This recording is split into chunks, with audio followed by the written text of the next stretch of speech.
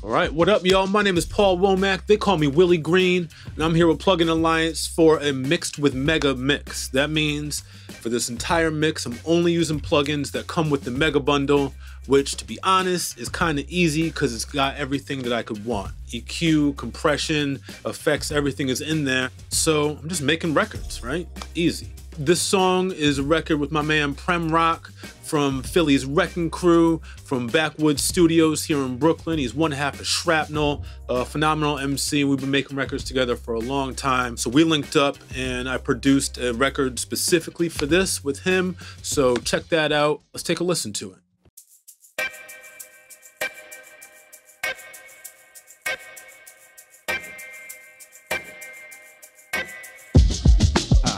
Man, listen, nobody gonna make transition. The sand shifting, bloody palm hand switching. It's more than just fan fiction. Find a grand wizard or get clan missing. The feedback from the task game hissing. Past tradition, do Malay disciple. Last supper, don the button up. Plus, bought enough mutton with me. Billy said nothing, just push the button, it's a luxury. Boys rough up from a cup of whiskey. Need to toughen up, push them to the cusp, it's risky.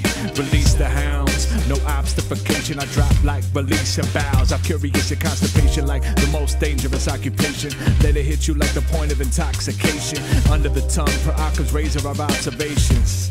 Why you got that long face then? Beats I gon' bump in the night. Sleep with the scissors and I'm running with the knife.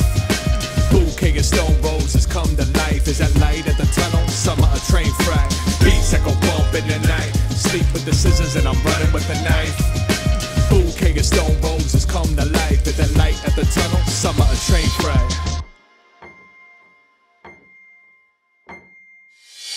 The lies comes in all shapes and vibes. All right, we'll hold up right there. You can check out the whole thing. This is going to be online. You can check it out. So let's dive into it.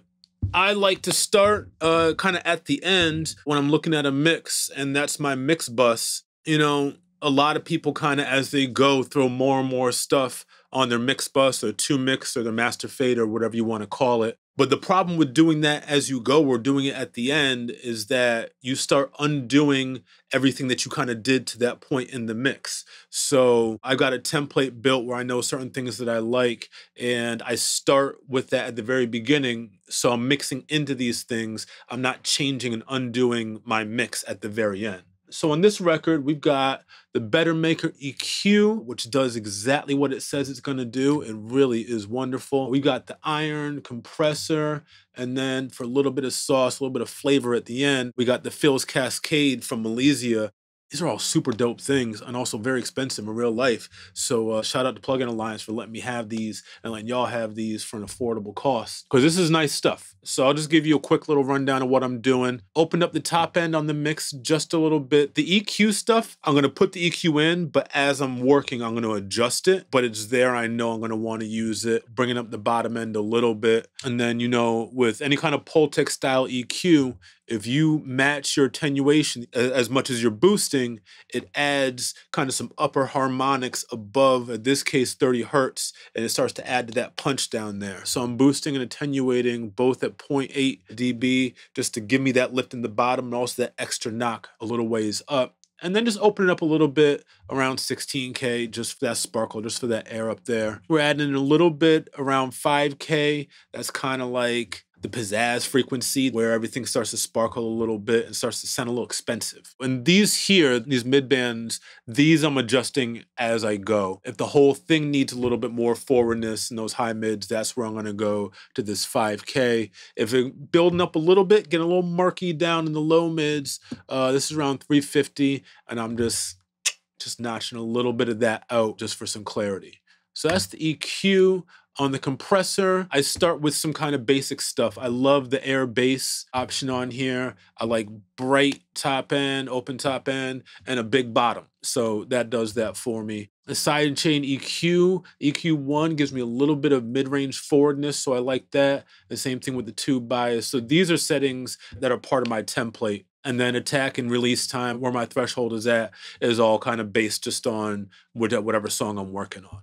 This does a lot of analog modeling. I actually like the digital mode a lot because with my bus compressor, I'm kind of just controlling things. I compress throughout, so I'm not trying to overdo it. I'm adding color here, but I don't want too much color. I got a lot of analog modeling plugins upstream. So I put that, you know, in the digital mode, and you see I roll off my parallel a little bit, and we want to get it wide. We want to spread it out. So a little bit of stereo width. And then with Phil's Cascade, not using a ton. You'll see my mix knob here. I'm just dialed up, you know, not going overboard with it. A little resonance to get a peak, again, around that 4 or 5K range, and just a little bit of bias that kind of changes the thickness of it. So that's kind of, you know, push to taste. That's the basics on the mix bus. Like I said, I like to start there at the end because you want to mix into these things and then make smart decisions throughout your mix, not just slap them on at the end and all of a sudden you lost your direction. So moving on, let's dive into these drums, you know? This is a hip-hop record, so you know the drums got a bang. We'll just look through my drum tracks really quick, and then I'll show you what I did with them. The song basically started really with this bass loop.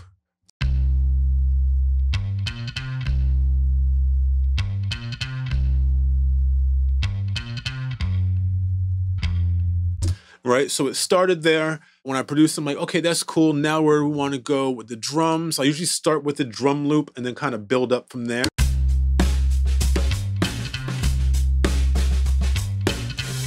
You know, so that's cool. I took a loop, I chopped it up a little bit, but that's not smacking enough. So then we add in the rest of my drums. Just added some kicks and snares, standard stuff to it to make sure that we're punching.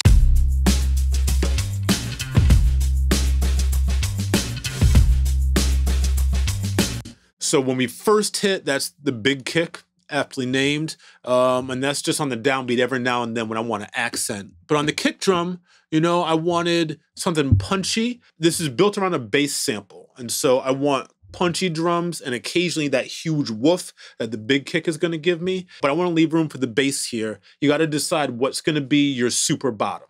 Is it going to be a drum? Is it going to be a kick drum? Is it going to be your bass? Everything can't live in the basement. Remember, there's a long way between 20 hertz throughout the whole bass range. Use that whole range, and that's how you get that real full low end. So on the kick, went to the SSL-G channel. That's what I came up on. I learned on SSL-G, so kind of gravitate toward that. And this is really a little bit of compression and then a little bit of attack and some extra thump down there.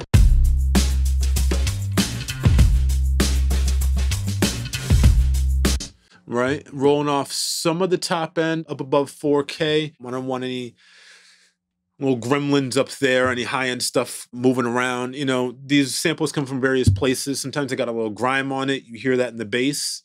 I like my grime. I don't want to over-grime, but we get a little grimy here in the greenhouse.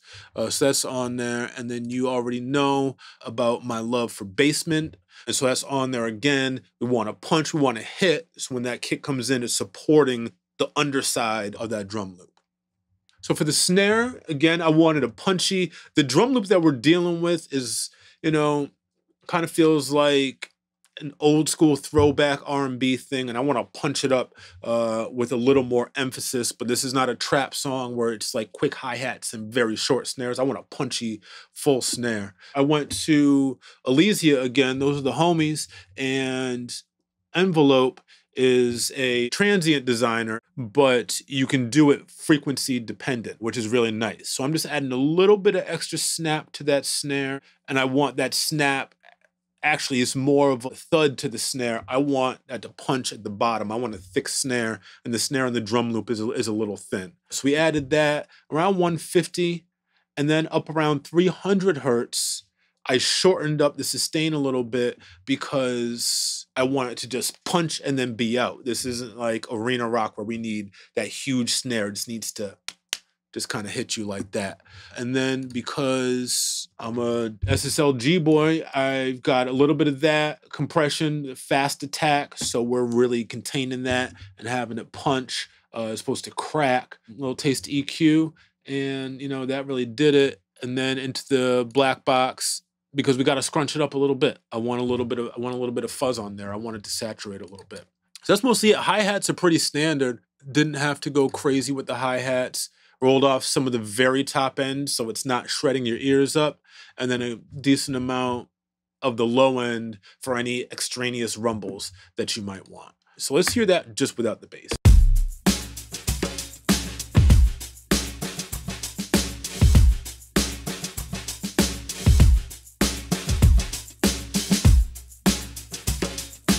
So it's got a little bit of an old school hip hop feel, but it's not like dated like this was made in 92. You know, it's got full range fidelity with that big bottom kick and all that.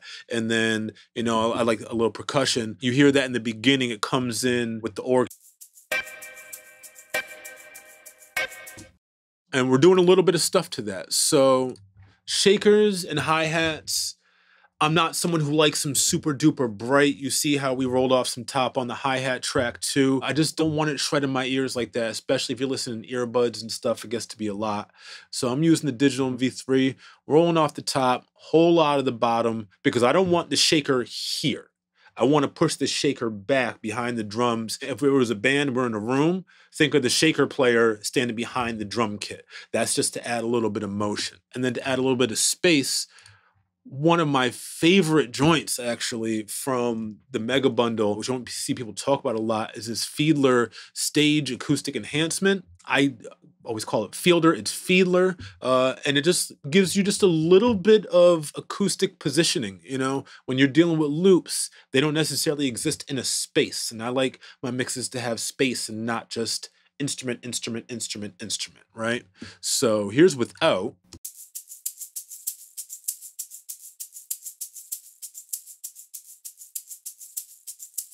So that's very subtle. If you're not wearing headphones, you might not have heard it. Put on some cans for a second, and it just shifts it from here, and it shifts it to the left just a little bit. So now it's like homie playing the shaker in the room, and that's where they're sitting. So it's just like that, just to give me a wide, we're gonna use the whole panorama. We're gonna use the whole stereo field. So that covers basically the drums throughout. You know, I got a tambourine that comes in the chorus, but nothing real crazy with that. I've got a reverse cymbal, and then instead of like a crash, a broken bottle, because I wanted a punctuation, but without crash. So we're breaking bottles. But in the hook, we've got this reverse break, and then we bring in another drum break here.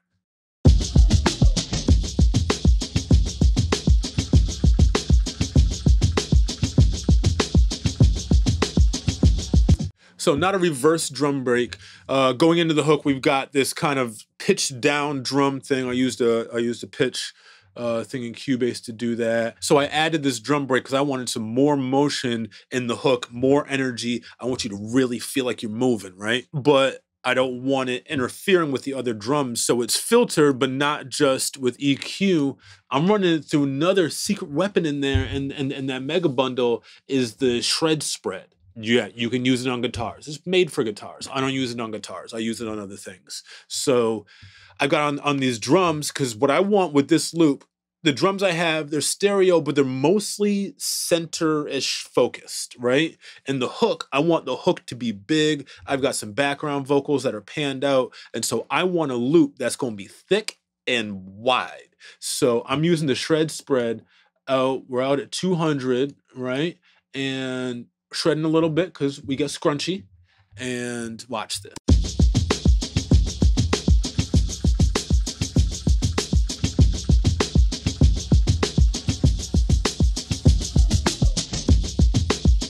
Right, so it's taking it from in the middle, and it's cool, it's knocking a little bit, but it's putting it more out on the side, so it's gonna fill in some of the gaps and some of the space my other drums aren't occupying, and it's this thick thing that just adds this weight, so that hook is really thumping.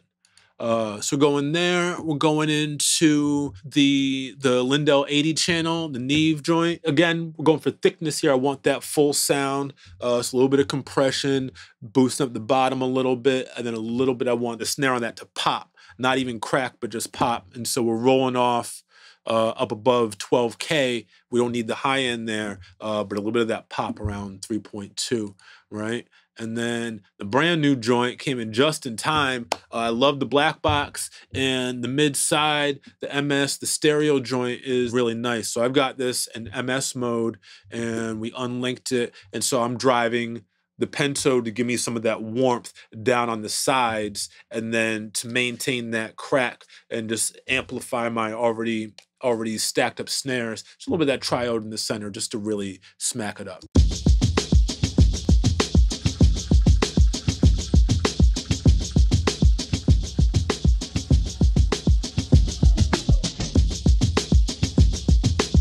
right, so we're just widening a little bit to fill in the cracks on the drums, and that sounds like this.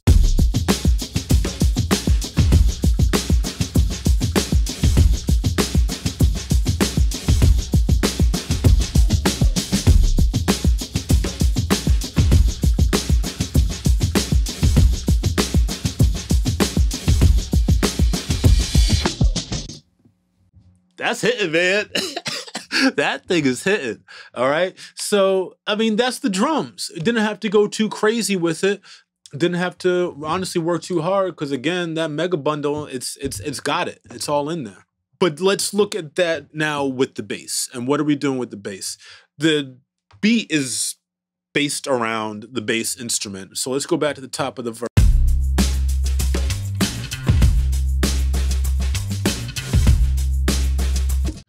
All right, so let's solo just the bass. I'm soloing to give examples. I don't work a lot in solo. No one's gonna listen to your tracks in solo. No one's gonna buy your record or stream your song and like solo background number 3 and you know, like it doesn't work like that. So I like to make my decisions based in the context of the whole mix, and then solo if I really need to like zoom in on something and make corrections. But to show y'all what I'm doing, we're gonna use the solo button today.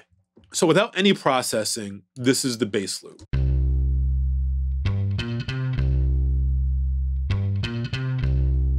All right, so I mean, that's cool. There's a little bit of fuzz with some gremlins up top, but we're leaving the grime in on that. The same way if I sample a record, if I sample vinyl, I might not take out that record noise. I might leave it in. I might want that. That's kind of the crackle, the glue that makes it hip hop, that puts it all together. But what it does have is too much room on it. When you're dealing with samples, when you're dealing with loops, from loop packs or whatever, you don't have control over anything before you got it. So maybe whoever had that idea to put that loop together wanted it to be roomy, like in this case. I don't want that. So the first thing that we do is we're putting on the deverb, which is super duper effective. It does exactly what it says it's going to do. You turn up the reverb reduction knob and it turns down your reverb. And that's dope. When you're dealing with samples, you're going to need that a lot. So we're just rolling that off. And then another new favorite, I just started messing with this not too long ago, but this Big Al is the homie. Al is definitely the homie. Saturation, you know I like to saturate, and this one just sounds really, really nice. So on this particular bass, what we're doing is we want that bottom, and you see we're boosting that bottom, and that's where all, you know, that's the foundation. But the definition in this sample, because it is the main sample in the record until we get to the to the chorus, there's a lot of top end information in the bass, and we need to keep that. Because that's the record. So I'm bringing up the high a little bit. We've got the emphasis. I put that in, and you know, we're driving. I want to warm that thing up.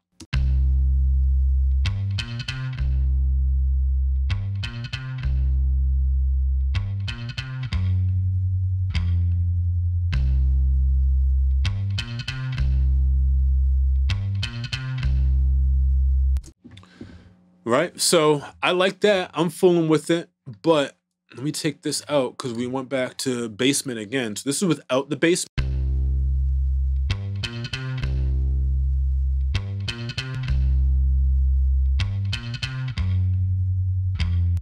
So that's just adding some nice thickness down there. We got the cutoff at 87, but then we're using the clarity knob to keep us nice and clean and clear up above that, around 400 hertz, where things start to build up. I want this thing to be thick, but not like tough and chewy, right? Just thick and plumptious.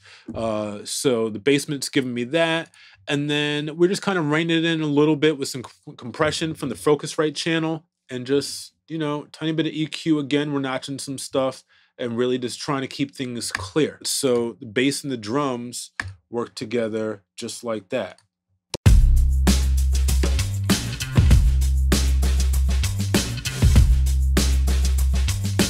We got some other instruments, not a whole lot going on instrumentally in the verses. We got that organ stab that you heard.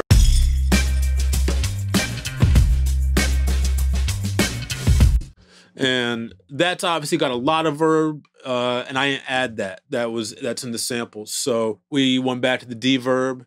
I used the pan EQ, which I've just started fooling with a little bit, to widen it. So I'm panning higher frequencies to one side, lower frequencies to another side, just to take what's a little bit of a mono sound and spread it out a little bit, you know? So without.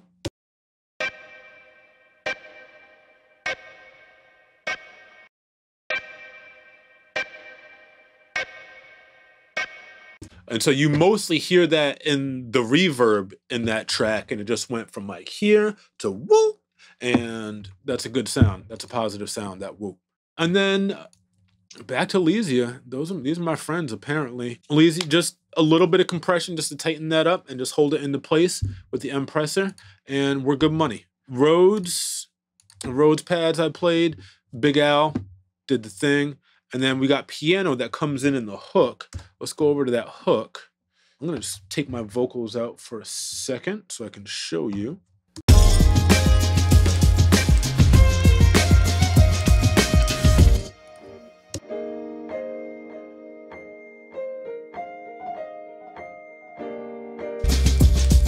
So for there, we went to the knee-old, but we went to the channel strip. Right, so just a little bit of gain driving it. We're in stereo mode and just squishing a little bit, but I just like the sound of this thing. And it just gave the piano the nice sound I'm going with, because I didn't want the piano too bright and too open, because the piano is mimicking the hook sample. And that is this is a new element that's not in the verses, and so I had to pay attention to how I'm adding it in with the vocals. So we went to the AMAC, and it's this saxophone thing, check it.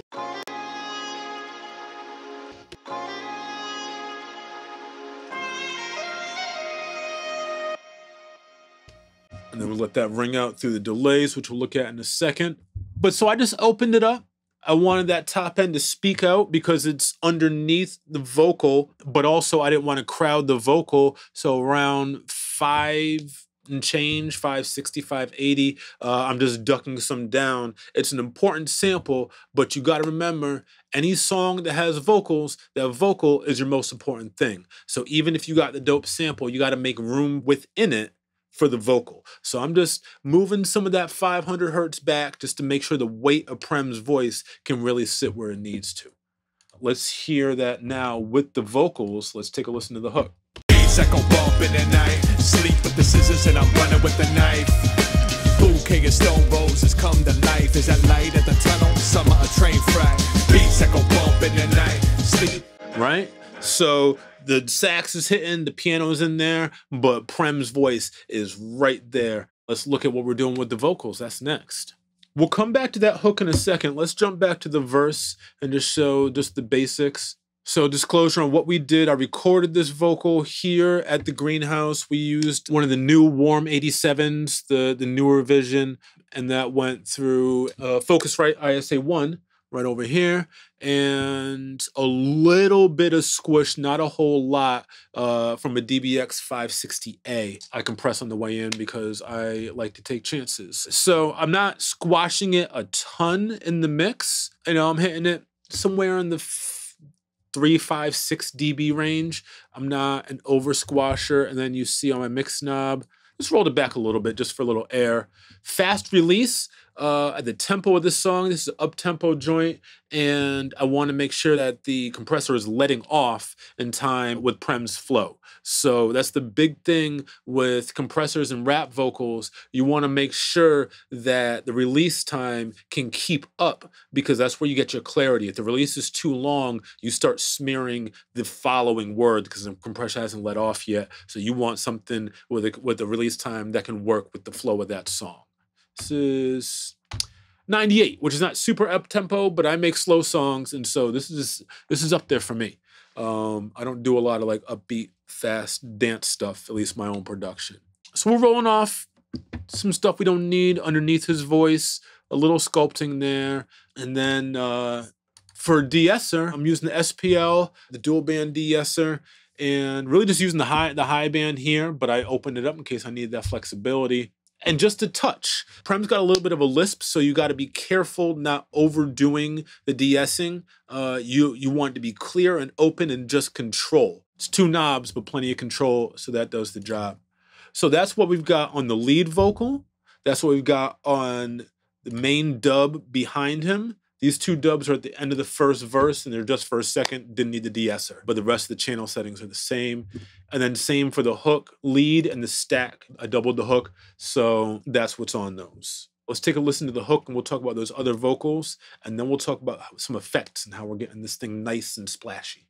I go bump in the night, sleep with the scissors, and I'm running with the knife. So we've got that hook lead right down the middle, right where it needs to be. That double, this hook lead 2, it's a straight up double, and I just nudged it to the side just a little bit, where I don't want it to be completely distinct from the lead because I want it, you know, supporting it. But this isn't just like a texture double. I wanted a little bit of space for that double. So just a little bit to one side or the other can go a long way with your pan pop. And then these stereo backgrounds, I used a cool old vintage U-Hair stereo mic from like the 50s or 60s. And it was an experiment, but it sounded cool. I just wanted Prem to yell some of the emphasis lines from the hook, and using the Bruce Swedian school of thought, mic it in stereo. All the percussion stuff you heard on the Michael Jackson records, Bruce, rest in peace, used stereo mics, so it already had space to it. So instead, you know, I'm using some reverb, but instead of having to do a whole lot, I just said, Prem, move to the left a little bit, move to the right a little bit. We got the stereo mic, and that's what these sound like. Beats like a bump in the night, running with the knife.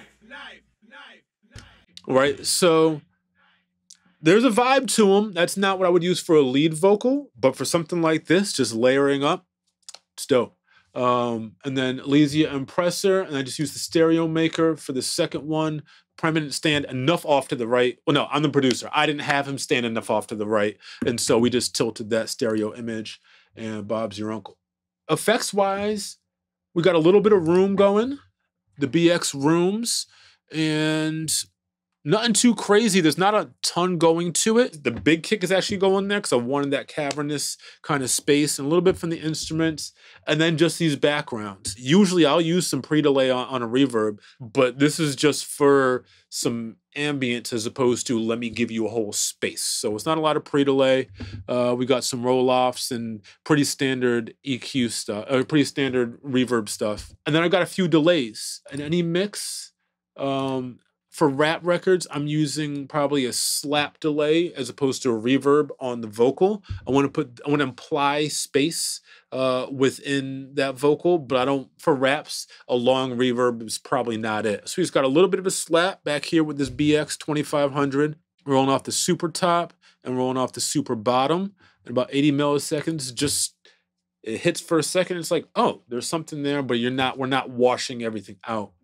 And then standard 8th note, quarter note delay, and that, you know, standard delay stuff. Nothing too crazy there. I put the 8th note on the dubs in the verse rather than on the lead, so it's not filling up all the space again. Remember, I want to leave space for things, but the emphasis words, the words that he dubs, those get a little bit of ring out for a little added emphasis to it.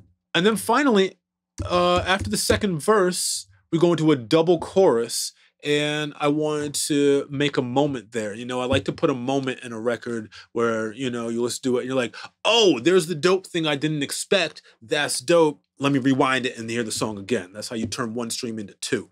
I always want to have some kind of magic moment. So to earn the time of this double chorus at the end, at the beginning of the fourth chorus, the last one of the song, I put a drop there. Let's play it, and I'll show you how I did that. Bouquet of stone roses come to life at the light at the tunnel, summer a train track. Beats that go bump in the night, running with the knife. Bouquet of stone roses come to life as that light at the tunnel, the summer a train track. Beats that go bump in the night. Right, so some of that obviously is chopping and muting the shaker, muting the hi-hats, moving some snares around, but we went a little lo-fi there for a second. We got a little funky for a second, and that is with the Elysia Music, the EQ that is cool because there's some resonant features to it, and that let me, so I'm rolling off the top, right? But with the resonant peak there, let's solo this spot. And I think that if I mute the vocal, it'll be more obvious.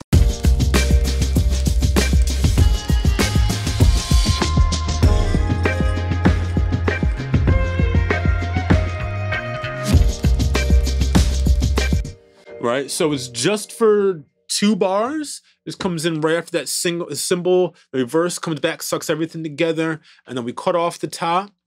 We've got a little bit of resonance peak in the middle, just to kind of accentuate that radio tone, because the radio tone isn't just no bottom and no top. There's a poke through in the middle that we want to get, and then a little bit at the bottom, and then that's it. So basically, that's my rundown of new Premrock and Willie Green joint, Bump in the Night, mixed with Mega. Like I said, the Mega Bundle has basically got everything that you need. If you got that Mega Bundle, you're going to be able to mix a record, and you're going to have the tools, and you're going to be able to do something dope, because there's nothing that you're going to be looking for that isn't covered with this bundle. So again, my name is Willie Green. This is The Greenhouse. Shout out to Plugin Alliance for having me in here and showing y'all a little bit of how I get down, and I'll see y'all next time. Peace.